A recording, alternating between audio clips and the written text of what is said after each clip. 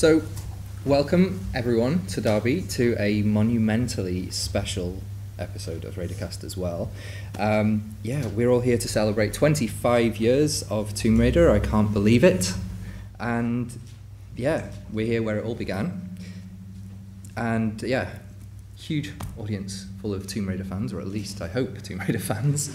And most importantly, we are going to be joined by fan favourite legendary voice actress of Lara Croft herself, Judith Gibbins. Please welcome Judith, everyone.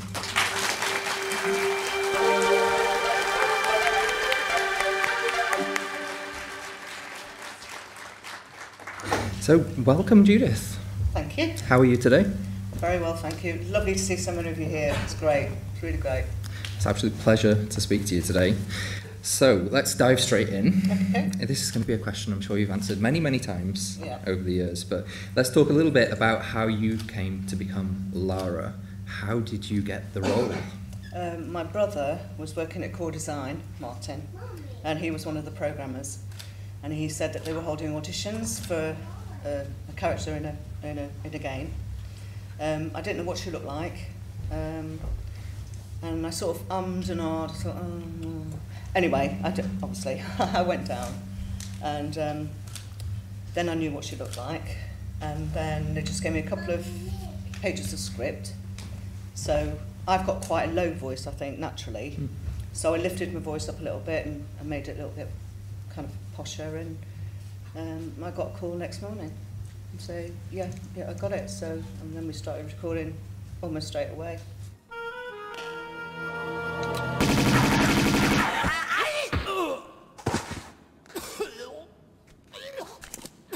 Pardon me, if that was just your way of trying the doors for me.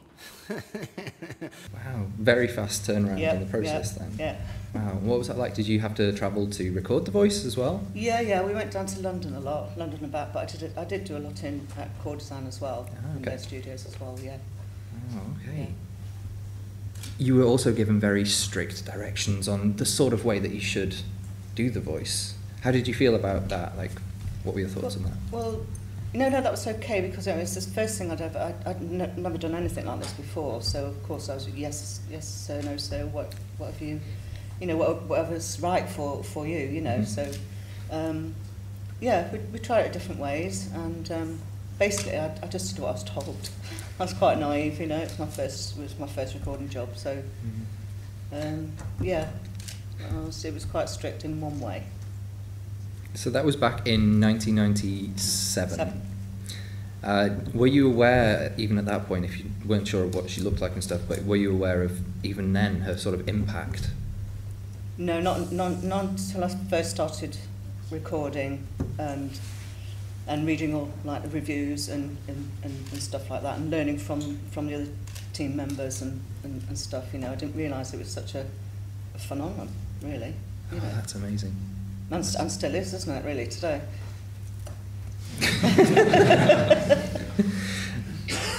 Let's talk a little bit as well about those times and the sort of things that you remember and working with Core and some of your best memories of being Lara.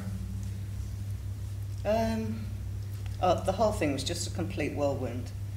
I mean, from when I got the first audition, we were just recording, and then promoting, but obviously I wasn't allowed to tell anybody that I was actually doing the voice, so I was kept in the wings, if you like. But I was Nell McAndrew, who was a model when I was the voice, but she wasn't allowed to talk. She was allowed to have all the pictures taken and everything, but I had to keep it like really quiet. So that was a bit disheartening for me in a way, because I wanted to scream it to the world. Do you know what I mean? But it was just part of the contract, and I wasn't allowed to tell, so... That must have been really difficult. I can't imagine, Yeah, the only person I could tell was my son, who was 10 at the time. I said, don't tell anybody else. She told people at school, my mum's Lara Croft, and no. That's wonderful. So I was going to ask a little bit more about, you had to travel, so you had to go to, was it Atlanta? Yeah, the Big E3 Atlanta, and my first time in the States, on a big long haul plane. It was just so overwhelming. But I always refer to it as my days in the cupboard because I wasn't allowed to say that I was doing the voice. So they had like 16 big TV screens up, and then Lara was projected onto the screens, and I was in the back in the cupboard.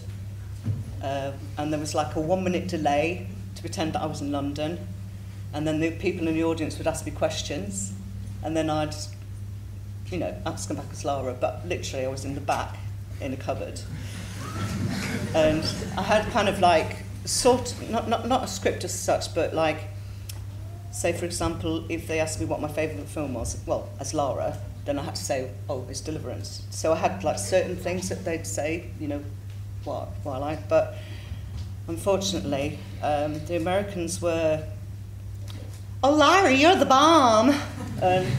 What size are your breasts? And things like that. So I had to sort of improvise and say things like, don't you know it's rude to ask a lady those sorts of questions, and that sort of thing. But I think we were going to do it once a day or twice a day, and it became really, really popular. So we did it, quite a few times. And so really, there was no script. I just kind of chatted to people, like that. But yeah, that was really, really interesting. But then, of course, when I all finished and I came out the cupboard, and they're all gathering around the model on the motorbike, and then I'm sort of going, okay, my bit's done now.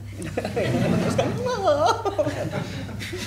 Walking past, thinking they don't know who I am. Yeah, amazing experience. So yeah.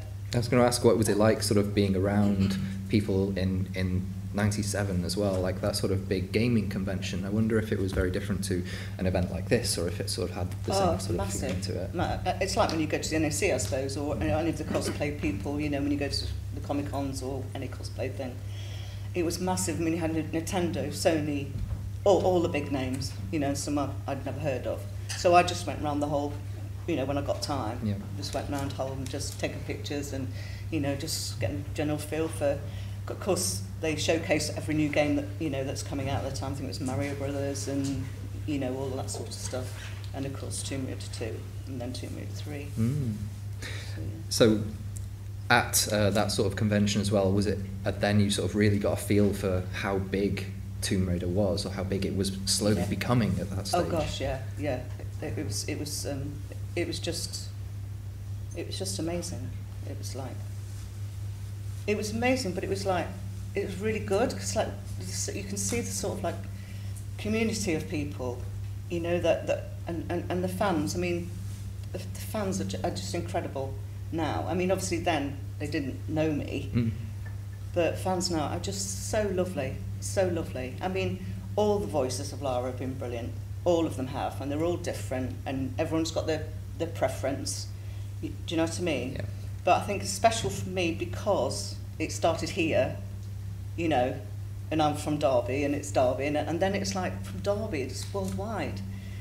Do you know what I mean? So. Wow, that must be. Yeah, I don't know if I'm sort of blabbering on a bit, but I tend to do that when I'm nervous. So. Sounds bear like with me. Such an amazing, surreal experience. Yeah, it was. Wow, that's amazing. Do you get recognised as Lara's voice when you're out and about? No. I find that really hard. Like, I can't imagine that people. I don't say it, but especially my sister. If people know my sister, she say, "Oh, don't you know who she is? Don't you know who she is?"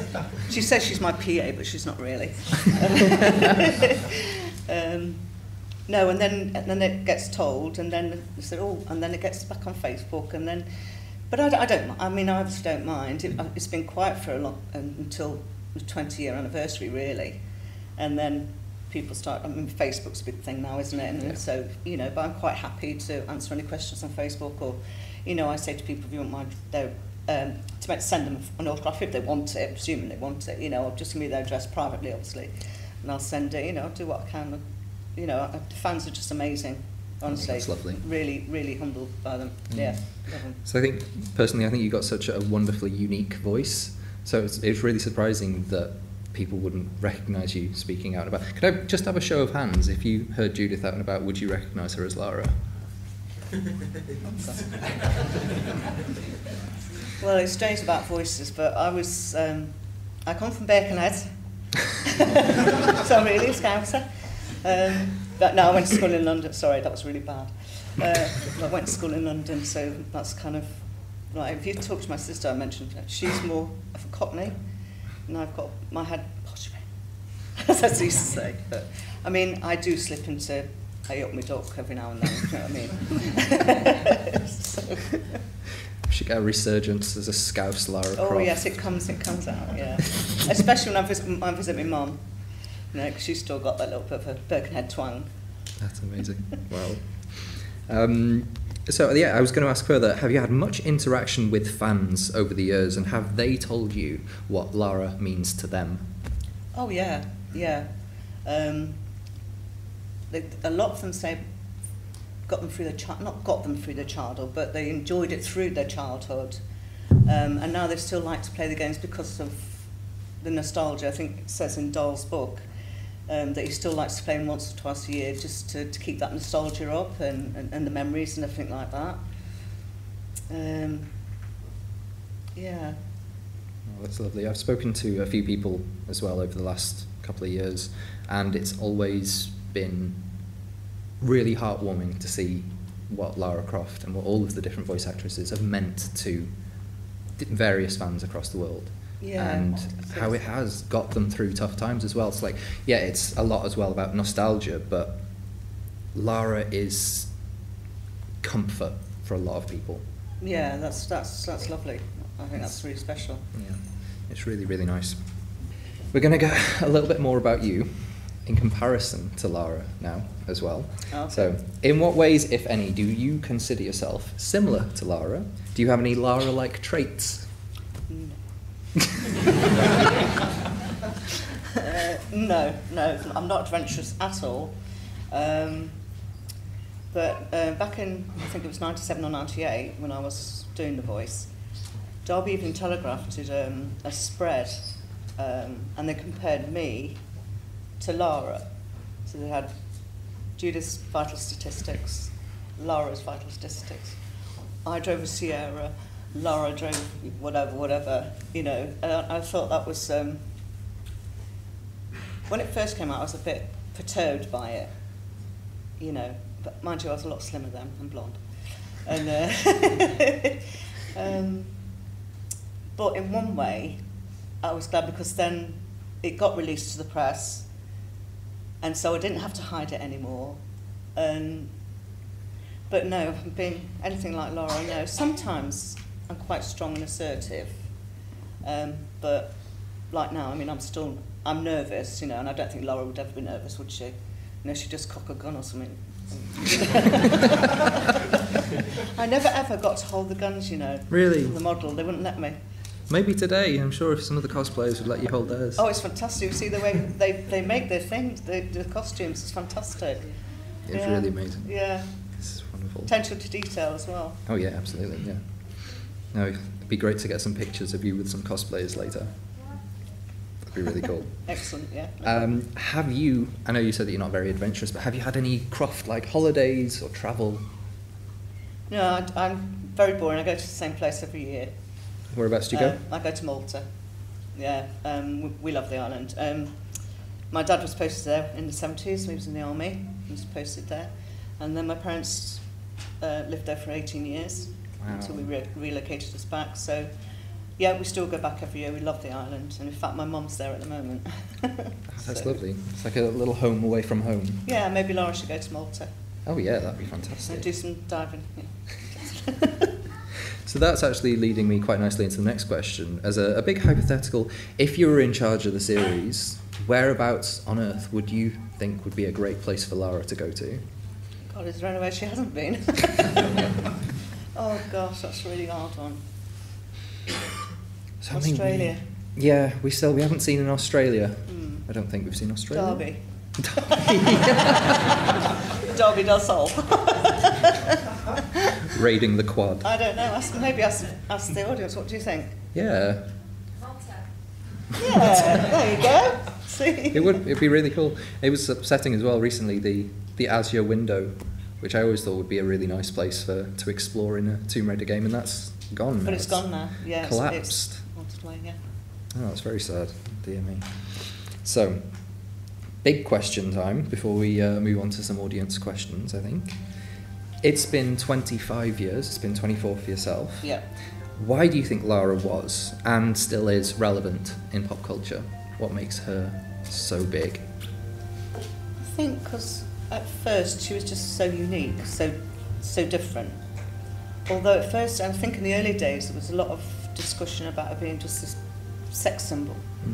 But when you go into the games, she wasn't so much of a sex symbol. You know, she was an adventurous, and she got weapons, and you know, you could do this and do that with her, and you sort of like followed her into the games, don't you? It's like you were doing it, and it's all different.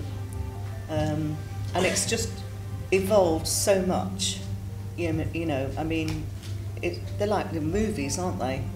You know, and the way that you can just control her yourself. I think that was different as well. And I think it's just because it's evolved. But I think people have divided because the people that they will like the classics, and obviously the young people say, "Oh, with the new Lara." So I mean, it's still going strong, isn't it, worldwide? And it started here, so that's we fantastic. can't argue with that, can we? That's a great answer. What was it like? Had you watched the Tomb Raider films as well, the Angelina Jolie and Alicia Vikander more recently? Have you watched those? Yeah. I watched What them. must that... Well, when they were starting to talk about the film, I was still doing Lara, and I think they were talking to Paramount. I don't remember who actually did it in the end. I think it was Paramount. Paramount, I think. And they were thinking of Sandra Bullock at first. Wow. That's what I think I remember. But before it was going to be made action, they were going to animate it.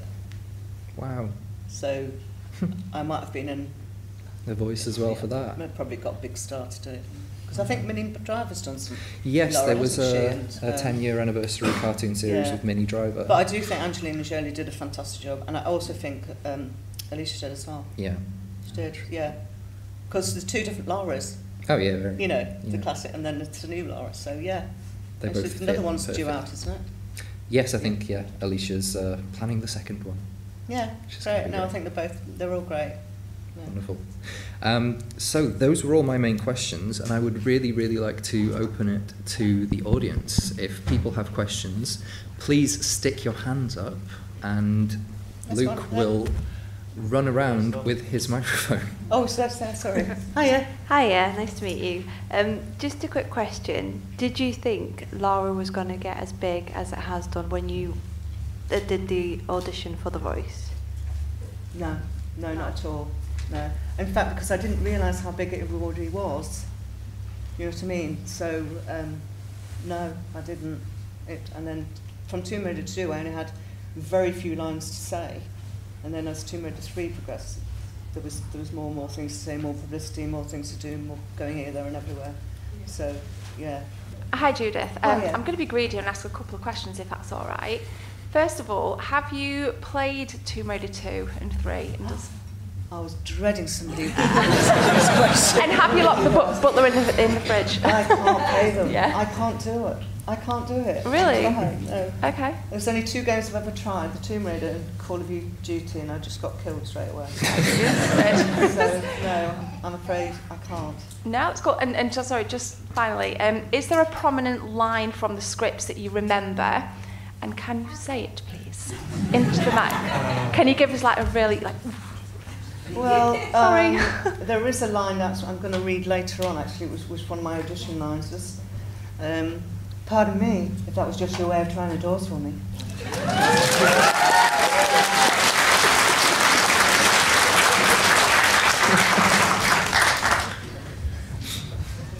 Hi Judith. Hi Chris. My question is, if there was an opportunity for, say, a flashback sequence in a future Tomb Raider game, would you reprise your role as Lara? Absolutely. Yeah, absolutely. If they'd have me, yeah. Thank you. Would that please you? Yeah. Hi Judith. Hiya. I was, as you're saying, like prospective locations in future Tomb Raider games, what would you say to a Tomb Raider game that might be set in like Madagascar or Petra, you know, that place in Jordan with that built into the mountain. Do you think that'd be a good place for a Tomb Raider game? Yeah, that's a really good answer. Yeah, when we were saying, you know, where would you like Lara to go? Yeah, something really, really different, and you know, raise some more tombs with different things in. Wow. God, that sounds stupid. Sounds really naive. Hi, so this is kind of for both of you. Judith, which was your favourite cutscene to record? And Chris, what was your favourite to watch with Judith performing?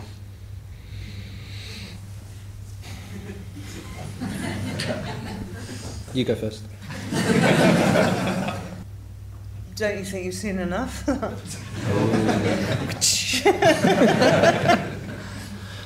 Go on, Chris. Yeah, I'm gonna say I think there's a cutscene just at the end of the Temple of Xi'an level on Tomb Raider 2 where she emerges at the top to see Bartoli stab himself. Bartoli. Before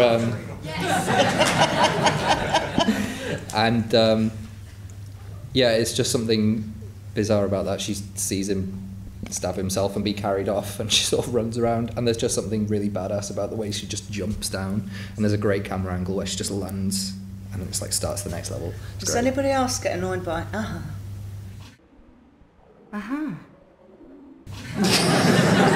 think everyone loves it. It's iconic. Really? Oh yeah. I have it on the screen. Oh, that's fantastic. Wow. Hi, hello. Oh, hiya. So, were you wearing the Lara Croft outfit when you were recording the lines to get yourself into the character? No.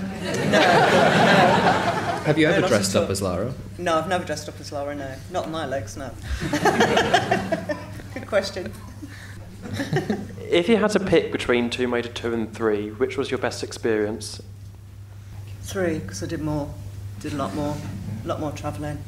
And 2 was so new to me, you know. I sort of got into it a little bit more, and they let me do a bit more in 3, yeah. So 3. Hiya. Would Hiya. you be willing to perform some of Lara's death grunts? No, I'm joking, you don't have to. Yes, you I'm do. 60 next year, come on. Back in the day, maybe, yeah, we're not. Hi again, Judith. Just another quick one. Are you friends with any of the other voice actresses, and do you get together and do like a little Lara Croft voice-off? Yes, I am. I am friends. I'm friends with Shelley and Janelle. Yeah, lovely people. We all got really well together. Yeah. Hi, Judith. When you was at Core Design and obviously doing the voice acting, how much direction was you actually given in terms of how Lara was going to perform in the cutscenes or any of the action she was going to give? How much direction? Because obviously the lines like you say, don't you think you've seen enough? Not. Was you told that was going to be shot at the end of it? Yeah, I was on that, but a lot of the times I didn't know what was going on in the scene. I just got the lines. You know, so if I wasn't saying it right, but she was very regimented in a way. That's how she was. But if they'd have said to me, I don't know, for example, I think there's a scene when she's on top of, is it in London with the bell? Yes. Happy retirement. yeah. But, you know, she was fighting then. She was fighting, and I'm just standing there saying, so you might like to mind the bell. Do you know what I mean? It was a bit like, well, maybe if I'd given a bit more direction, then I would perhaps be a bit more breathy, or, do you understand? Yeah. So it was just very, very regimented at the time. Hi, Judith. Hiya. I just wondered, I know you and Chris touched on this, how does it feel knowing that Angelina Jolie would have listened to you and your portrayal as Lara? I mean, there's not many of us here that can say Angelina Jolie's heard her voice. So I just wondered... Sorry, I didn't hear that. Sorry. Sorry. How does it feel that Angelina Jolie listened to your portrayal I of Lara? didn't know. Oh, I didn't know. Did she? She had said that she'd studied. I didn't know that. Where did you find that out? Just online, she had said that obviously to get into the role, she had listened to the people that portrayed her. At that point, it would have been Shelley, you, and maybe a bit of Jonelle. But yeah. During the time of the production of the movie, it was yourself that was voicing wow, I her, didn't so. know that. Thank you for telling me that. That's really, wow. Do you think she want my autograph? Morning. Morning. Bit of a long question, this one. So I was lucky enough to be born in 1996, so I've had the joys of growing up with Tomb Raider literally my whole entire life. So to like sit here, obviously see you, hear you, especially say lines, it's quite surreal. So when you were saying earlier, like when you did the audition for the voice and you had no idea who she was, you didn't look at her or anything like that, what sort of moment clicked for you when this series meant a lot for people, when you had that moment of going, oh, I now get how influential and how big Lara is? It took quite a while actually, because like I was just doing a recording job, if you get me.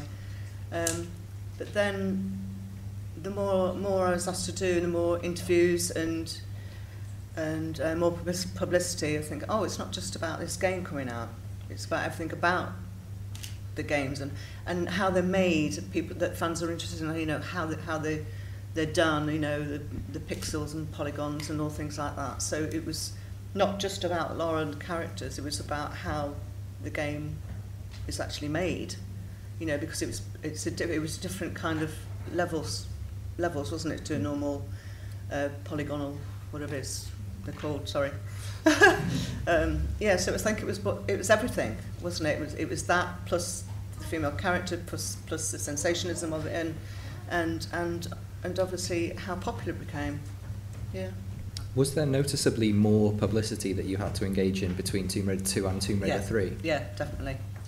Yeah, and of course from Tomb Raider 2, Tomb Raider 3, the guys had to work so hard to get Tomb Raider 3 out in 1 year that, you know, I mean, you've probably heard that they slept in the offices, you know, working 24/7, you know, to get it out. They worked really, really hard on 3. It was very, very gruelling for them. Yeah, but with a good result, so. Hi again, Judith. Hiya. Hello, over here. Oh, sorry. I can't see these lights, they're so bright. Did you strain your voice screaming when the Lara falls in the studio? Or did you have to pre-warn anyone in case someone heard you scream loudly and think what the hell was going on? No, because like when you're in the booth, when you're in a recording booth, they say, right, scream in, they might say like, scream like you're scared, scream like you're sexy. How do you scream when you're sexy? So basically you just do a lot of different ones and just hope for the best. You know, and it's up to them to choose which one.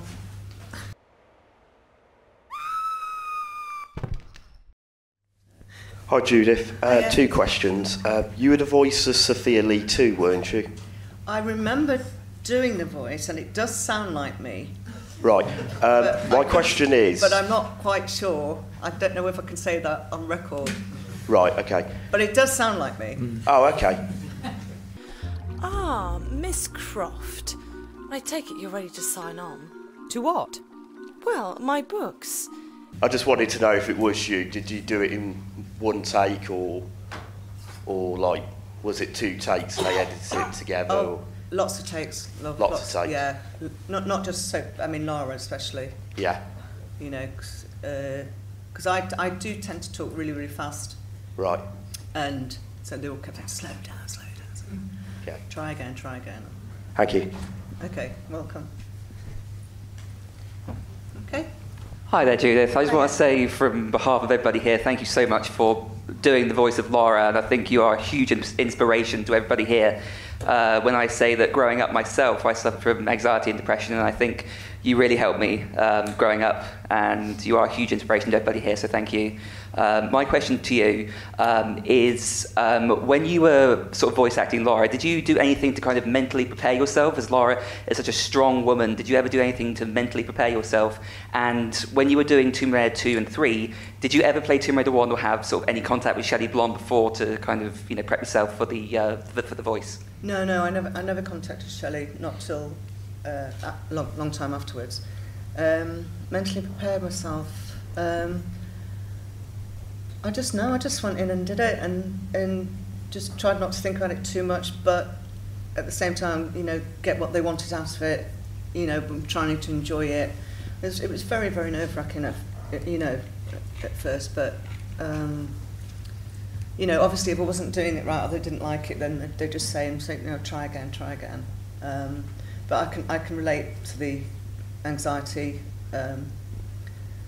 It's hard to live with something like that, so I'm happy to have helped in some small way. That's really touched me, thank you.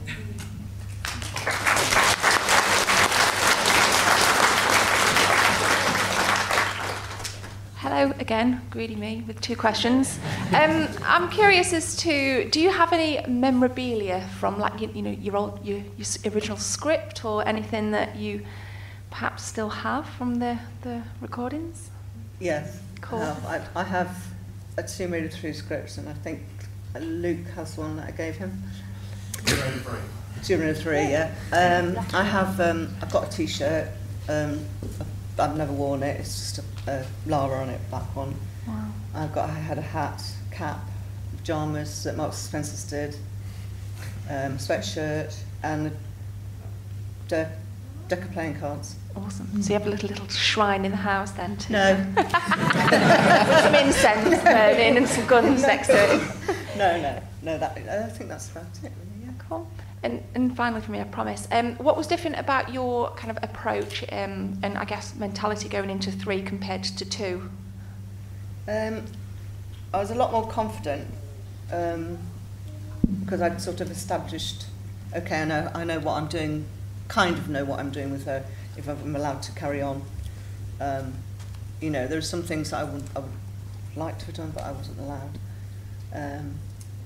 But no, I don't know, the whole experience, I'm talking about it 24 years on, and people are still interested, and, sometimes I think, oh, stop telling anybody, but I think I don't know, I'm just humbled, I think it's just wonderful. Wonderful, thank you so much, everybody. Hi. Hiya. I'd just love to thank you because growing up in Hong Kong, I picked up your accent and Shelley's accent even before I understood what the cutscenes were because there were no subtitles. I really loved reenacting you and Shelley's performance back then. But I'd like to know, did you know that you were being replaced by Janelle at that point when Tomb Raider 4 was announced? What happened was I had to re-audition for 4 because she was going to be young, and they were going to use me as the old Lara and Janelle as the younger Lara, and then they just decided it was time for a change. Yeah, there was no animosity or nothing like that. I auditioned, she auditioned, and she got it. So yeah, no, it's fine. Hi again, sorry. Looking back now, would you say you did the perfect portrayal of Lara as you could, or is there anything that you would have changed, knowing how many different voice actors there's been and having listened to any of them? Is there anything that you would have gone, I wish I did that, as opposed to what I did? Yeah, sometimes when I don't listen to it, but sometimes people post things on Facebook and I think, I have a listen to it, I think, ooh. I tell you what I always cringe at is, what was that? Venice. Yeah. Aha, Gianni Bartelli, Via Caravelli, Venice. They kept saying to me, slow down. I said, I've just got to get it out. Dennis. That was just, Well, of course, now I could have done it like that. But, yeah, a lot of things I think I could have probably acted a bit more. If I would like to have acted a bit more, rather than just, like I said before. That's why I think some people find me very boring. Thank you. Hi, Judith, again, me. To the left, to your right. Oh, I'm so sorry, I can't. Sorry, darling. Just a couple of questions, that's okay. First one, did you record any voiceovers for commercials for Tomb Raider 3? I think I remember one where the Luke Sade. Yeah, and there was I've got a bottle of Luke Sade actually in my bag. And there was another one where you did. It was I think it was an advert for the game. It was hi. I'm Lara Croft. Tomb Raider 3 and then like all the animations and new stuff with it. Oh yeah, I did that, yeah. And secondly, have you seen, this might be obscure, but have you seen any drag queens use your sound bites in any drag numbers for Tomb Raider related? That's a really good question. No. Would you like to? I only know one drag queen. And no, I don't. There was another part of the question I was going to answer. The LucasAid advert. We did a whole... Was that the, I think it's the guy? Well, no, when we first did it, it was Lara as LucasAid, and there was a whole script. So we thought, God, I can't, oh, this is going to be brilliant. And then they cut all the speaking. No way. So it was just her and LucasAid. The one where the guy was playing the video game, and then he pauses it, and then you go back, you like going back to normal and drink the LucasAid with the guy. Yeah. And he goes, oh, LucasAid. Oh no, there was no speaking in it at all. I think there might have been a grunt if I wasn't paid for a grunt. So I think that's it for questions, but I've got one question, I guess, for Chris. What does it mean to you that you're sat here today talking to Judith? Oh, don't ask me that. Like many people here, I grew up with Tomb Raider, and if little me could see me now, I think it would blow his mind. Yeah, this has been So an sweet. absolute privilege and a pleasure speaking to you. Oh, thank you. And Thank you. yeah, thank you so much. No, thank you. For And everything. thank you, everybody. I'm just gobsmacked and I'm humbled and I'm